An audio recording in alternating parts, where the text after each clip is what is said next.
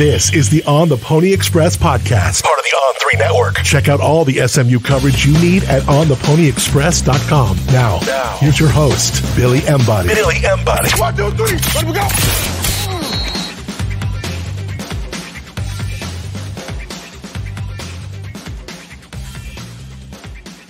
Welcome in, ladies and gentlemen, to another edition of the On the Pony Express podcast. I am Billy Embody. Thanks for listening. We've got a fun show for you today, as we'll talk a lot of SMU spring ball. And we'll also visit with Andy Staples of On3, our national team, one of our reporters who's covered college football for many, many years at various publications and has done a great job for years. So excited to chat with Andy about the ACC, about SMU, changing landscape of college football, all of those things. And we'll get to that in just a few minutes. But first, we are presented by StatusJet. StatusJet.com. You can head over there to find all the information you want on what David Henry and his team can do for you when it comes to your charter jet experience. And we trust them. SMU Athletics trusts them. They're a proud supporter of SMU.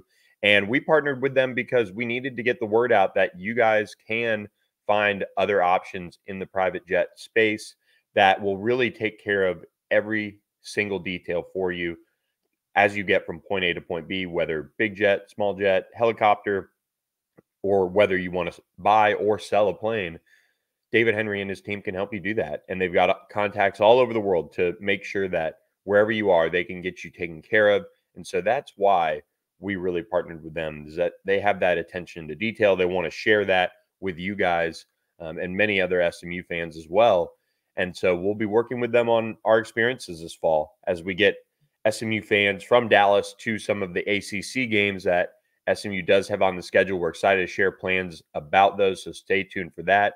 But head to statusjet.com, read up on them, give them a call, and use code PonyUpACC or mention on theponyexpress.com for a discount on a round-trip flight. So appreciate StatusJet for all they do for us.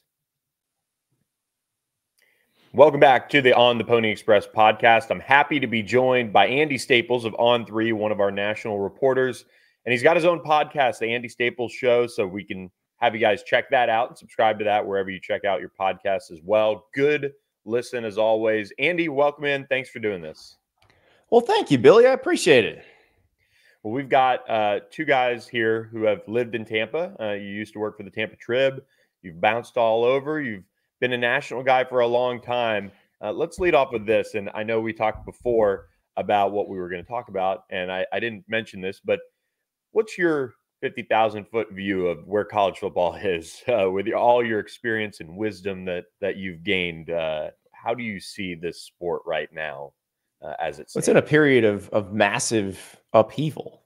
You know, you've had these various changes, be either forced on them by a state legislature or forced on them by the court system, happening because the schools and the NCAA have been pretty unwilling to be flexible about anything. And they pretty much have proven the old maxim, the pigs get fat, hogs get slaughtered. They're in the process of getting slaughtered over and over again. And eventually a new way to organize and govern college football will emerge from all this, but there's going to be some very messy parts in the middle, which is probably, I think Cal, Stanford, and SMU in the ACC is one of those messy parts.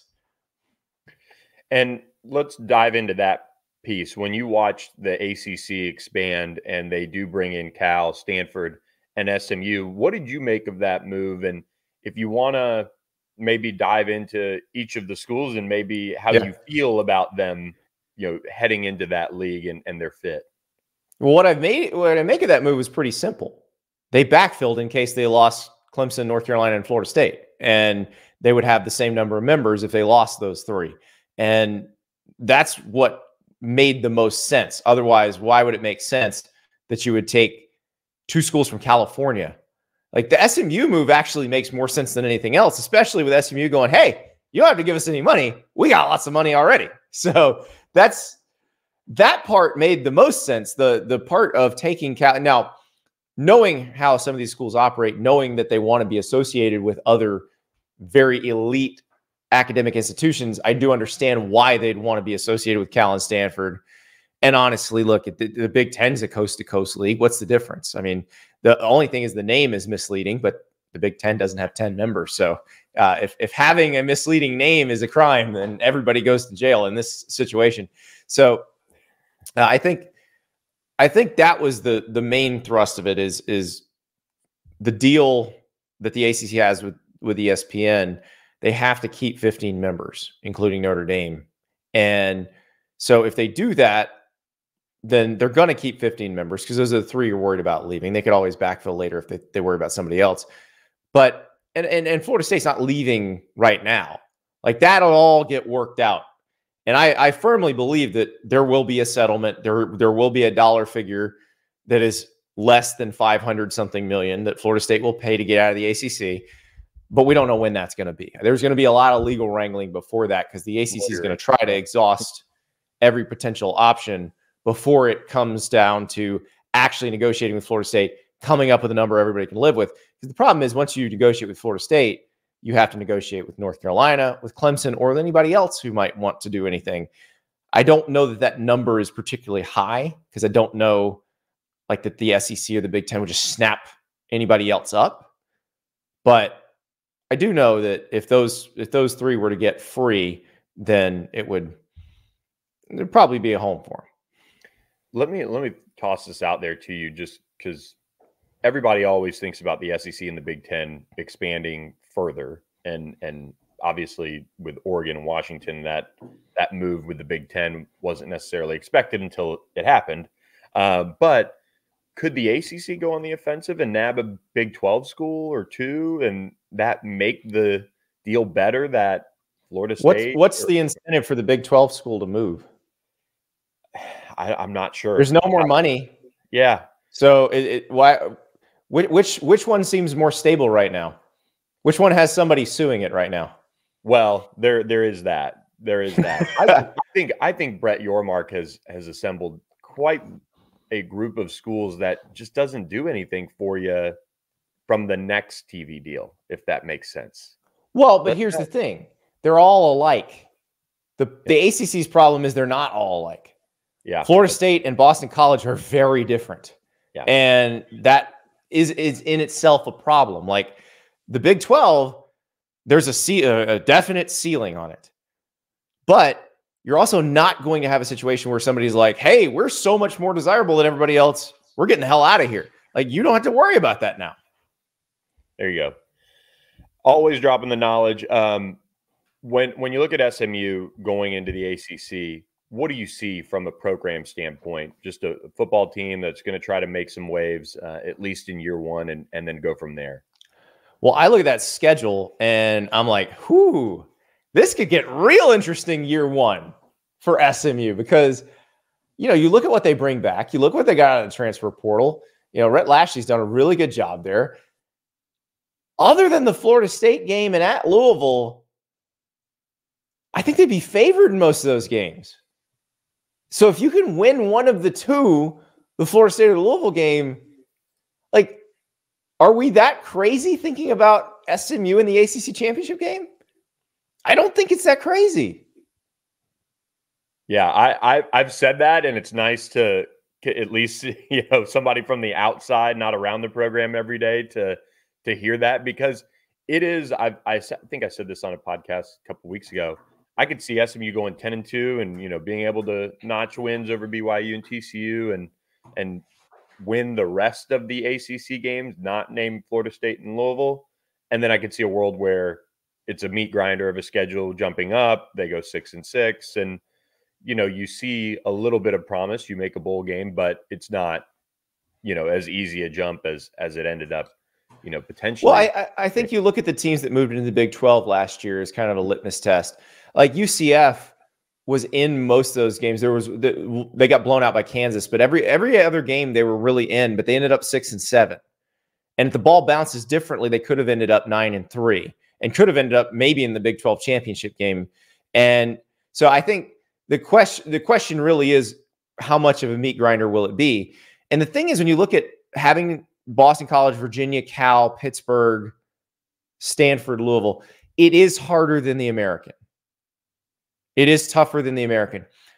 I'm not sure it's that much tougher. I'm not sure it's like what UCF moved into, where, like, again, with the Big 12, all of those teams are kind of the same level, and that level's pretty good. The ACC, there's a lot wider variability. Now, the problem is, like, if Pitt bounces back, like, Pitt was terrible last year. Pitt's usually pretty good. Like, right. You get the right version of Pitt, they can come in there and beat you.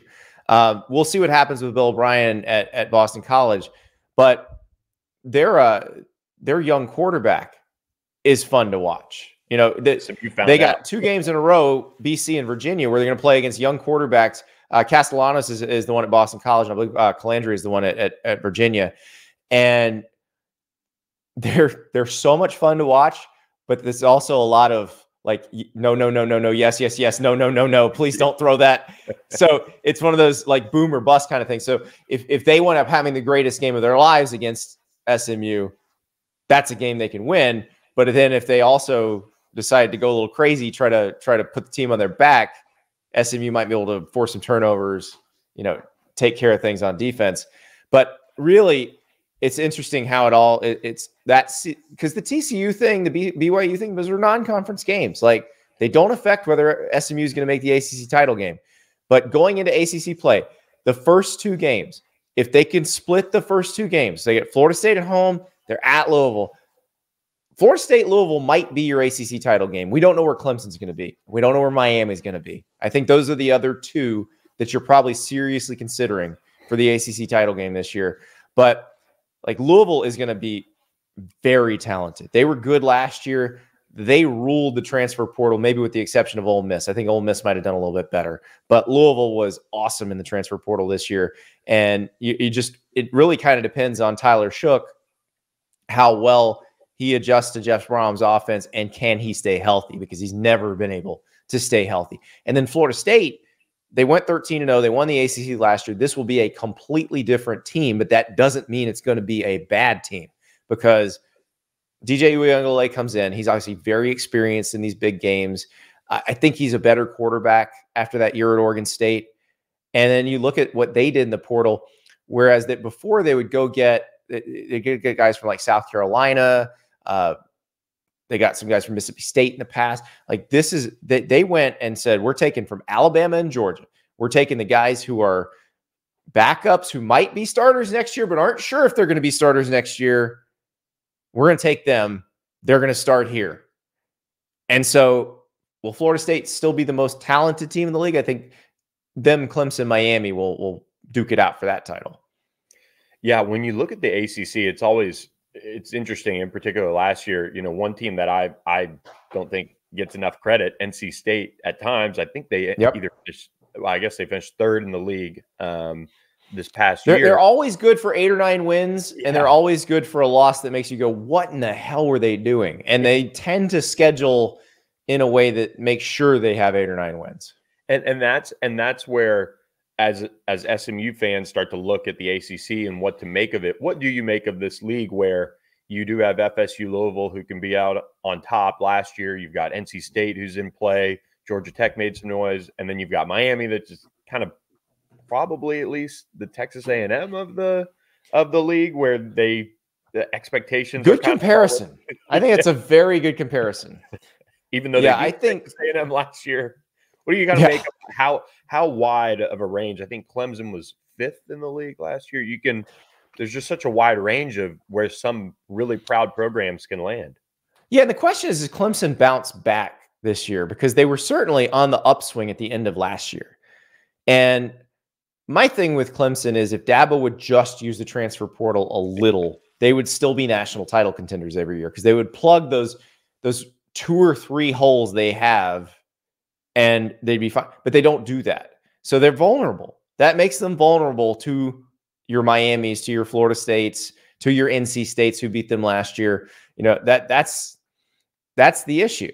So I don't know. I think it's also, the other piece of this is the schedule draw. And I've been trying to explain this to fans in the SEC and the Big Ten who have not seen this before, because they've been playing divisional schedules. The ACC started this last year, and we saw it with Louisville. Louisville last year was the beneficiary of a very good schedule draw. And then they also beat Notre Dame in a game that doesn't count in the ACC standings.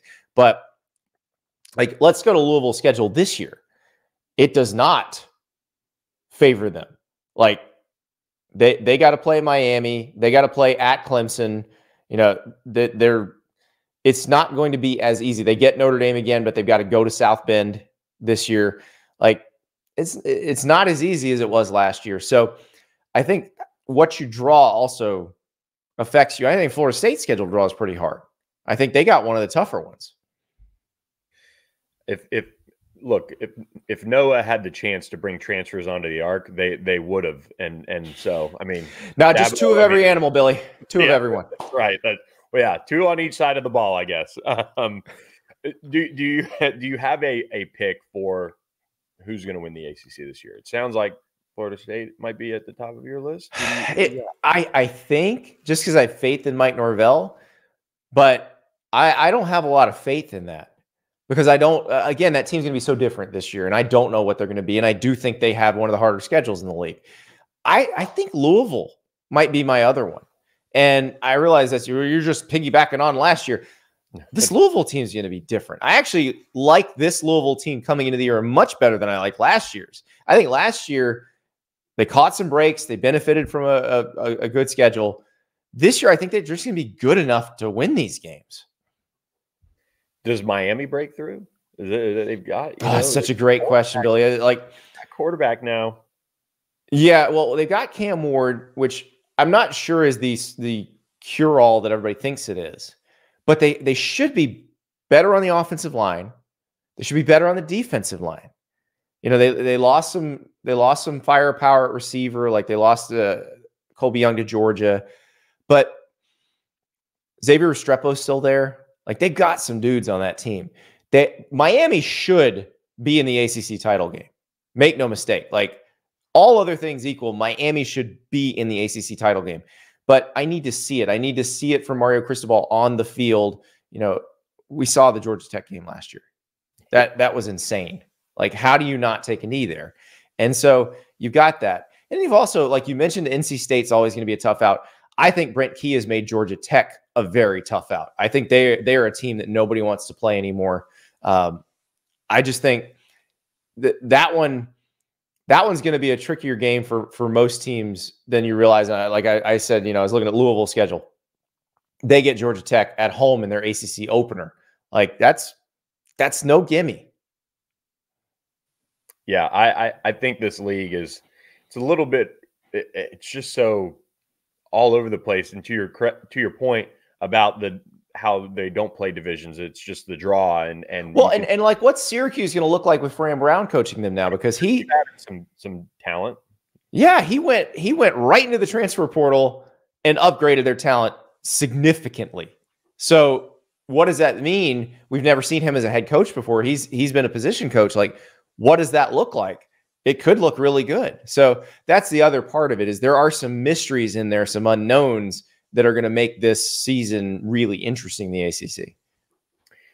Let's kind of wrap a little bit on this, the national landscape in college football, as far as who can be the top teams. Probably you're looking at some of the familiar names up there, but how much does the changing of the guard at Alabama and Michigan and all of those things, does that shake up how you view who are the true college football playoff contenders? What's kind of your early feel for next year's top of the top for college football? We had a question on my show that I thought was really interesting. They asked, it was a listener asked, do you feel comfortable naming 15 teams and thinking you got all 11 power conference participants in the college football playoff correct? And my answer to that was no. I think the number is more like 25.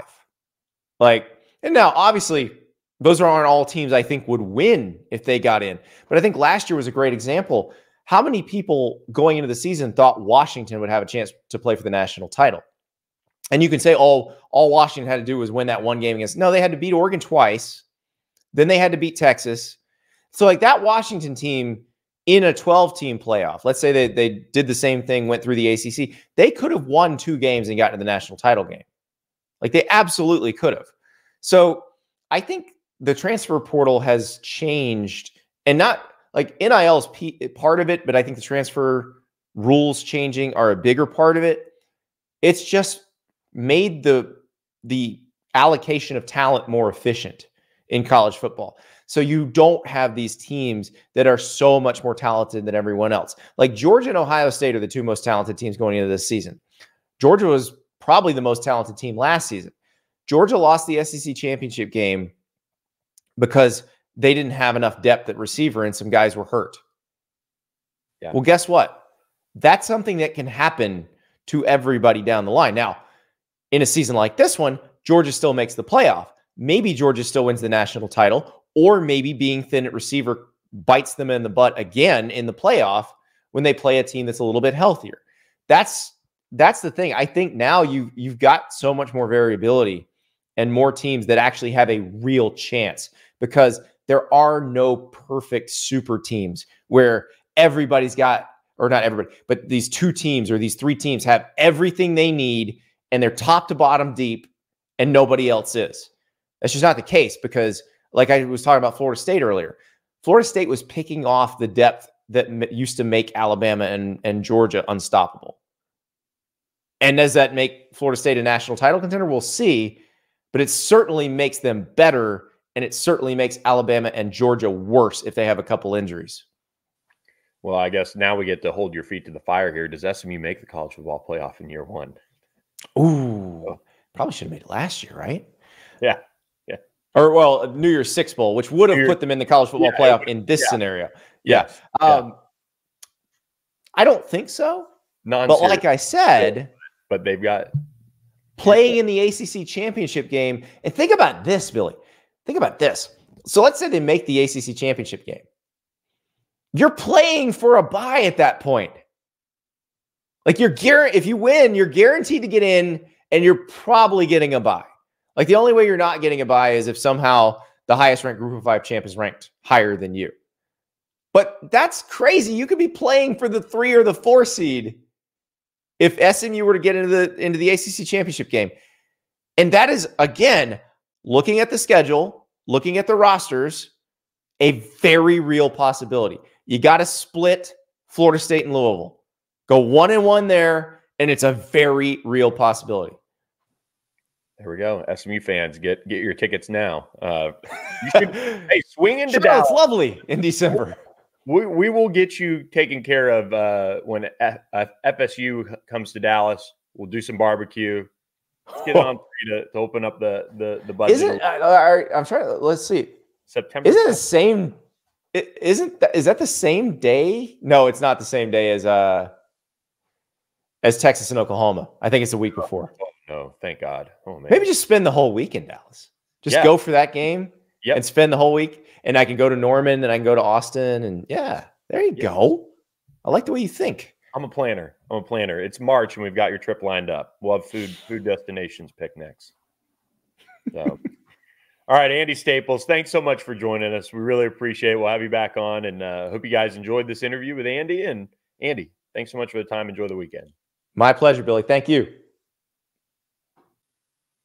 Welcome back to the On the Pony Express podcast. Appreciate Andy for jumping on with us. He's one of my favorite guys to read. So if you're looking for more of Andy's articles, just head to on3.com. You can also catch his show, the Andy Staples Show, at On3, and he does a really good job covering everything, really from a national angle when it comes to college football and the landscape. He has some interesting interviews on just about every episode. So appreciate Andy.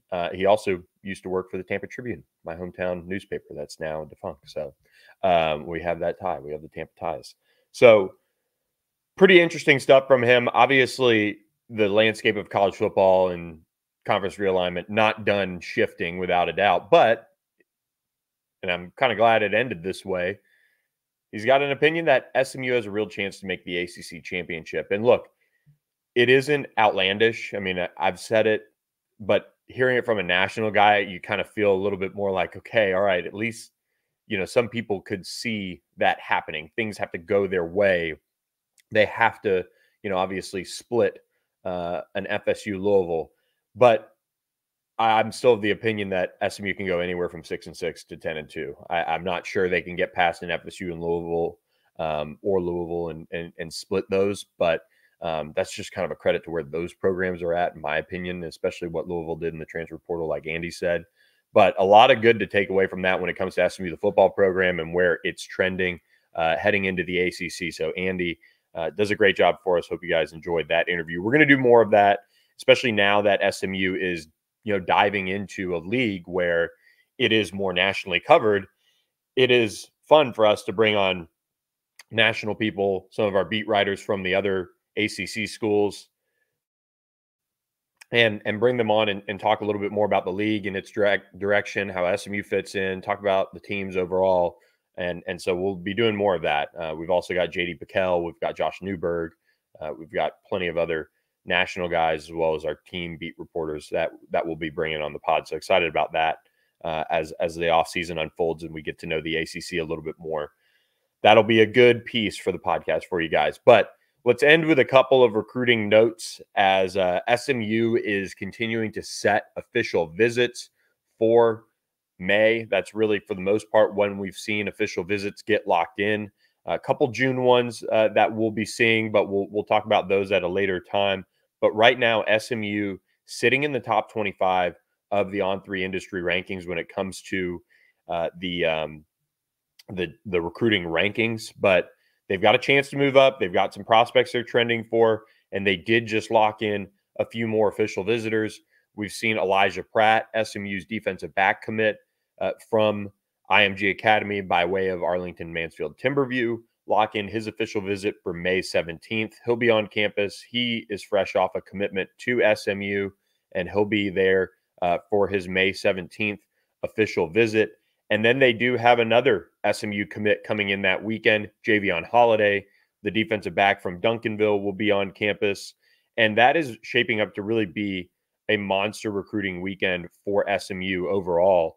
And that's going to be one to really watch closely as they look to land some of these top talents. But the one that I'll note, and I talked a little bit about some of the others on the subscriber only podcast. If you're not at ontheponyexpress.com, subscribe for just $1 and you can get that podcast. But a big name that just tweeted it out or put it on Instagram, Michael Turner, top 100 running back for On3. We just moved him up into the top 75. He's now the 4th running back in the country. I'll get a chance to see Mike at the Under Armour Dallas camp on Sunday. So excited about that. He was just on SMU's campus for Junior Day.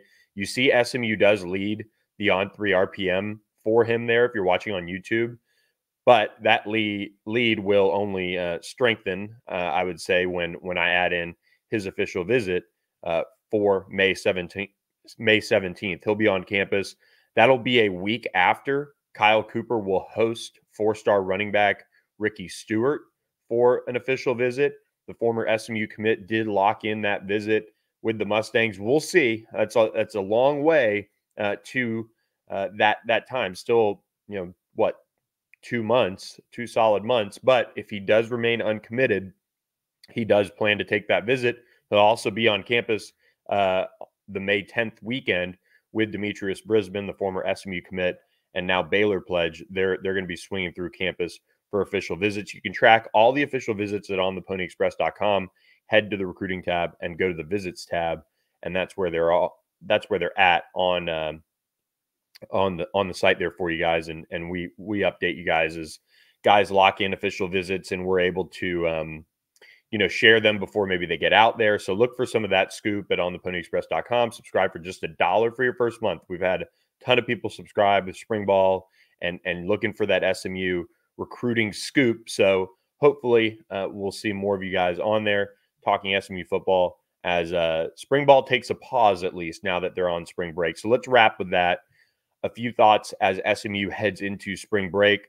For me, I look at this team as far as some things that I picked up just out there on the field, and I feel a little bit better about this defensive line. And I think they're a group that when you see them in person, you almost have had to have been out to practice in the spring last year when SMU had guys like Jordan Miller, guys like Elijah Roberts, and working alongside Elijah Chapman and Devere Levelston to understand really how big SMU now is in the defensive line room, and what Calvin Thibodeau's brought in with guys like Tank Booker at 340 something pounds and Mike Lockhart at 308 or whatever he's listed at. And Jonathan Jefferson's a big dude. And they have Corey Roberson back, and Kevin Allen's taking steps forward. And Elijah Roberts, who's playing, a defensive end spot, is looking like an absolute pro out there running through things with his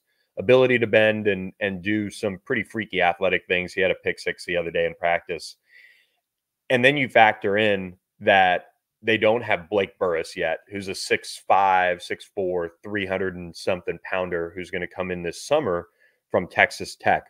And they're going to go after another defensive lineman in the transfer portal.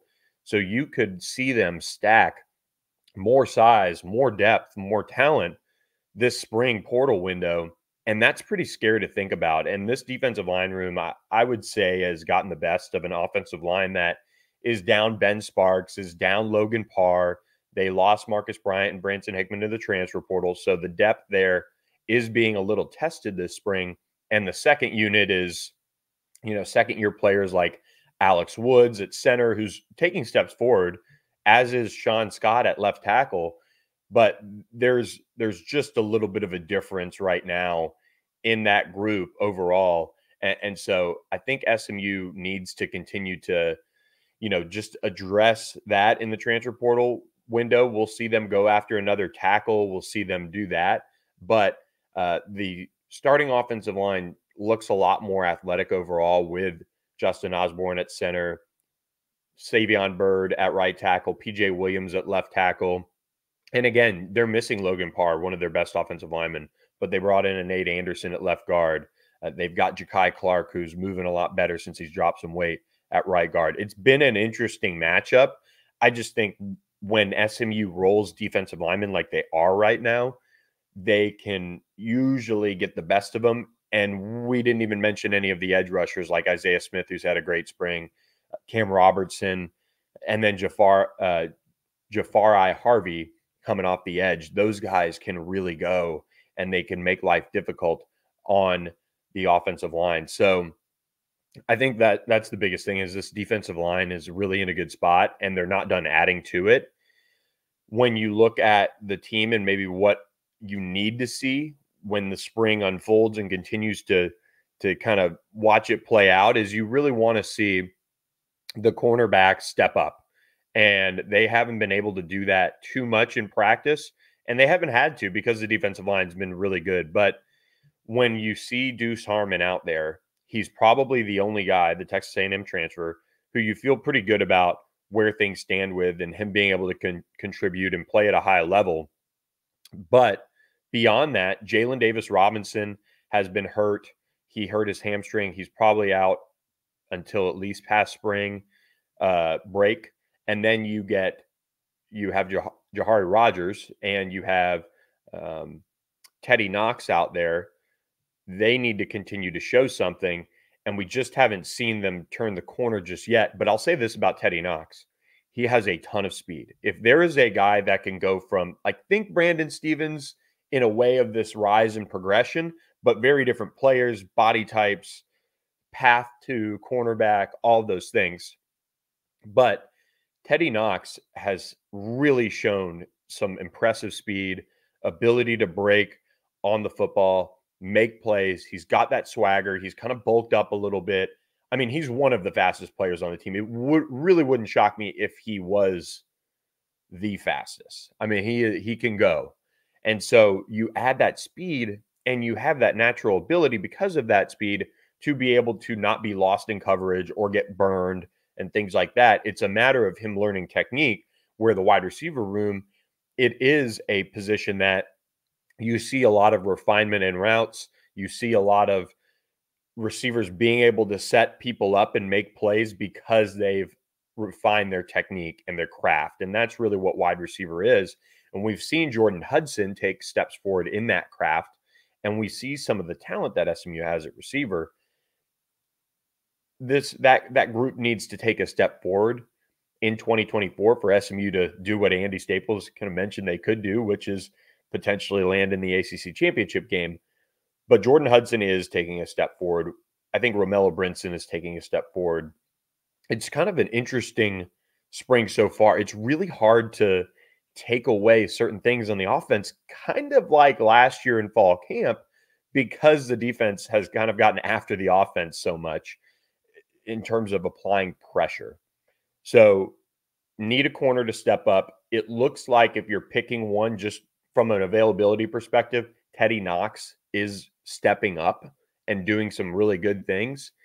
Jalen Davis Robinson was that was the guy they were hoping, but he hurt his hamstring. They've got to be really careful with it, obviously, because you don't want it to linger into summer and then fall camp. And before you know it, he's week to week in the season with it. But he's somebody that can step up. They're going to address the cornerback room in all likelihood in the transfer portal as well. But I think this team has really showed a lot of the promise of what it can be in 2024 if the bounces go their way, if they come out ready to play. Whereas early last season against an OU and TCU, and even, East Carolina, some of those early first half of the season games, SMU didn't come out I should say they didn't capitalize on opportunities. And against TCU, they really kind of didn't come out with an overall good performance effort, kind of like they played hard, but it just wasn't there. Both games, they had opportunities to change the narrative around how we retell those stories. But with this team having so many familiar faces, they have promise, and they don't need the adjustment, at least on paper and theoretically, that they had last year, where they needed to bring Preston Stone in as a new starting quarterback, and they've got all these different receivers, and they have new running backs, and it was different, and it took time to adjust, and the defense played really well for the most part. And if you go into next year and SMU can bring it on offense, which they need to continue to improve, they'll do that by getting healthier on the offensive line when they get guys back. Jordan Hudson's continued development. I like what they've got at running back with the different options. Brashard Smith's been a nice addition. And if you add more depth on and talent on the offensive line, that'll help hold up over the course of the season. It's a real question to ask, is Preston Stone the guy going into ACC play? Because Kevin Jennings has been really good at times in spring practice, and he played well enough for SMU to win 2 pretty big football games last year to end the year. That is something to watch. I think SMU staff believes in Kevin Jennings. They believe in Preston Stone. But when you do get to 4 games in, what is it going to look like when it comes to the overall body of work? Who knows? We're just guessing here now and going into the season. But Kevin Jennings has shown some development and really shows a lot of promise. So I'm intrigued to see how that plays out the rest of spring. They've only gone, I think, 6 practices. So they've got 9 more to go, including the spring game. So we'll be there to cover it for you guys. Myself, Jordan Hoppeditz, Kevin Longquist. We've got you covered at ontheponyexpress.com. So wanted to get you guys a little podcast, had a chat with Andy Staples. Hope you guys enjoyed it. Hit the subscribe button to wherever you check out our podcast. Share on theponyexpress.com. Hope you guys have a great weekend, and we will catch you guys next time with another edition of the On the Pony Express podcast. Thanks for listening to the On the Pony Express podcast with Billy Embody. Follow us on your socials on X at SMU On3 and on Instagram at On3SMU. And keep it locked to ontheponyexpress.com for more coverage.